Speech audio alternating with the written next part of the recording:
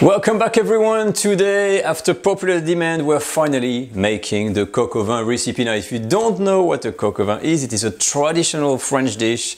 It is basically pieces of chicken that have been marinated and then braised in the oven in a red wine and cognac sauce. The whole lot is then served with a garnish of onion, mushrooms and bacon. Now, how's that sound? Welcome back. So, the coq au vin recipe. Now let's get a few things out of the way before we start. First off, translation. Coq au vin, what does that mean? In French, that means a rooster cooked in red wine. And it is actually true. The original recipe uses a rooster and not a chicken. In this version today, we're going to be using a chicken, but in fact, we should be calling that recipe a chicken cooked in a coq au vin style, because cooking with a rooster, or cooking a rooster, is really different.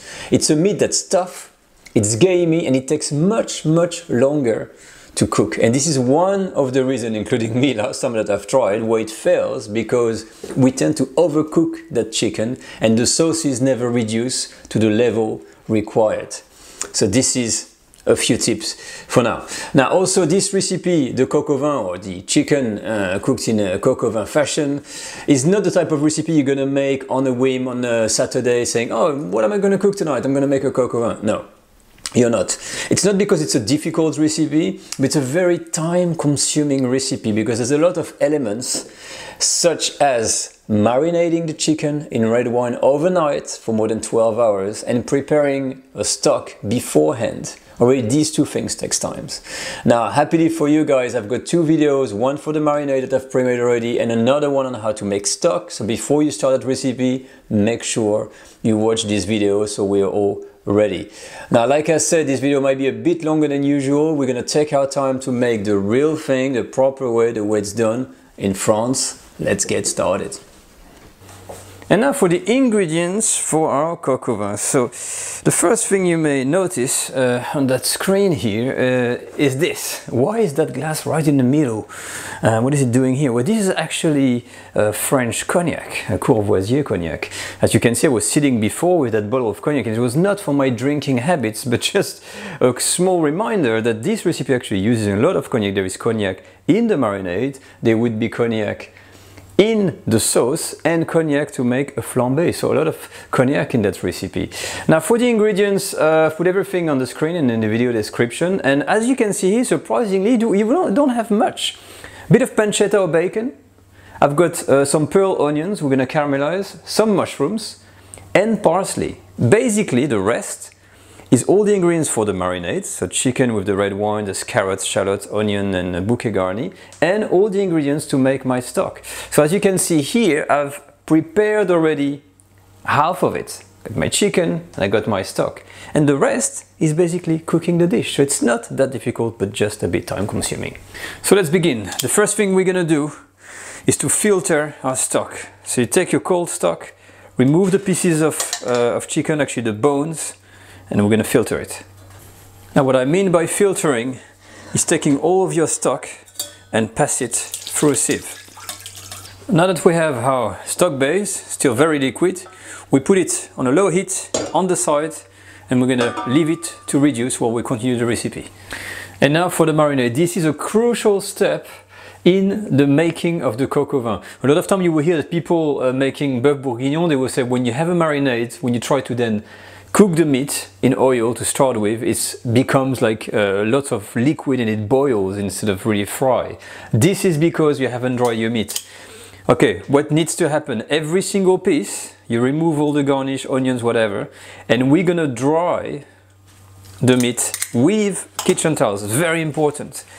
So you're gonna really make sure every single piece of meat has been totally dried off so that it can shallow fry afterwards and colored nicely. This is what you should get. Nothing soggy, no juice, nothing. You're gonna repeat the process with every single piece.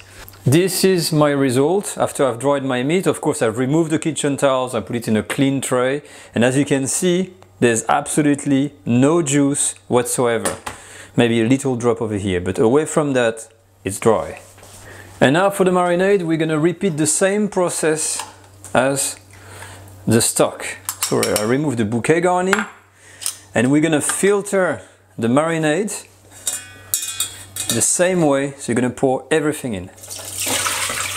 So like the chicken before, you would have guessed it, you take all of your vegetables or your onions and garnish, and you're gonna dry them. Same thing. When this is done, you're gonna put this marinade that you've got also to reduce on the back of the stove while we continue with the recipe. So make sure that all of your garnish it's quite dry. Alright, all done. So let's recap. This is the first step for the first part for the coq au vin. We've got our meat that has been marinated, it's dry. We've got the garnish that's been also separated, it's also dryish.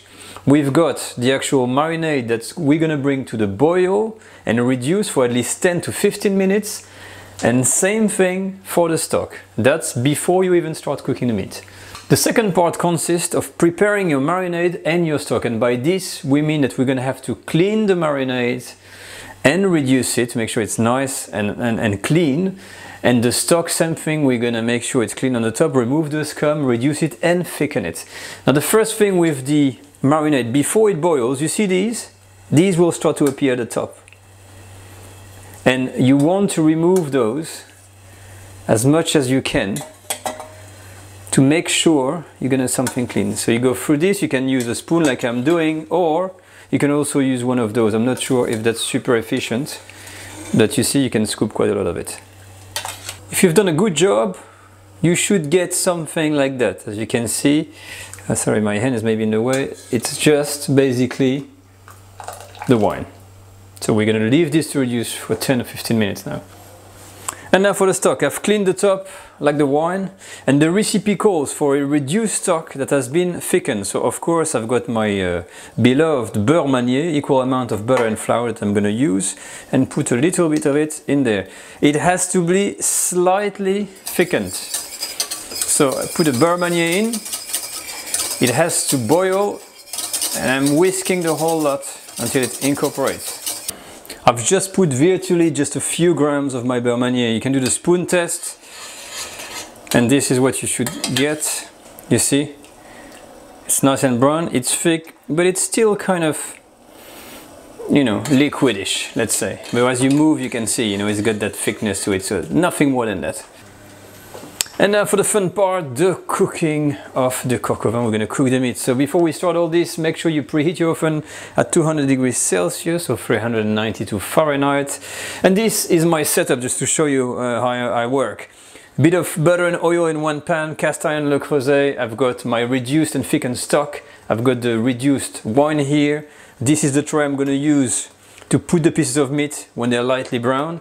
And I've got my meat ready on the side. Let's get started. Okay, so we're gonna color the meat. We're gonna start with these pieces here on the skin first. And you put them on there, and we're gonna let them color for just a few minutes. Once you get a bit of coloration, you're gonna turn around your meat. All done. When they're ready, you basically take them and reserve them on the tray. And you repeat the same process with all the other pieces. Now, for the garnish, same thing. You take the dry garnish, with everything in, and giving a stir. After 2 minutes, you're gonna put your pieces of meat back on, and we're gonna make a flambé. And now for the flambé, be careful if you do this at home. You have to crank up the heat, make sure the whole pan has to be very hot. I've got a bit of cognac here, I don't know if it's gonna work. Bit of it in there. Woo! Let's burn this thing. Quickly the flames are coming down, and now you can just give it a little stir again. Turn your heat back down, and we're gonna add the wine. Now, first step, we pour in all the reduced wine, and we're gonna turn the heat back on medium and leave this to reduce again slightly. Final step, you're gonna complete or top up with the stock. So you take your thickened stock, mix it well, and just gonna top up. And don't put too much, we can always add some later. And we're all done. I'm gonna put this back in, my bouquet garni, to add some flavor in the dish.